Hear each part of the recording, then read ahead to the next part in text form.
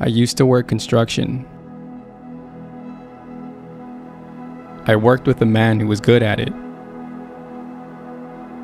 We would have to team up to move supplies. They were heavy, so you needed two guys to carry them. He would put one end on his shoulder, and I would put the other end on mine. And we'd carry it down to the site together. I thought I was strong, and I had something to prove. So every time we went back for supplies, I added a little more weight. But no matter how much I added, I couldn't get him to break. And eventually, I broke first. And I dropped the weight. We laughed it off. It was a tough job, but I learned a lot.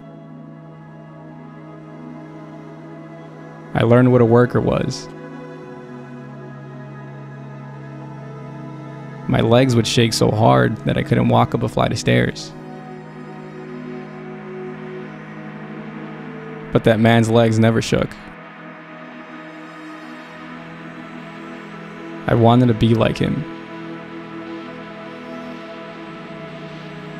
He loved working. On our lunch breaks, he'd scarf down his food because he wanted to get back to work. So I learned to scarf down too. The other guys told me stories about him. He had their respect. He had my respect. That man was my father. Those are the best memories I have with him. I don't work construction anymore. Now I just do math all day.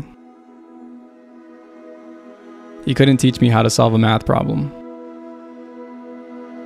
but he taught me how to work.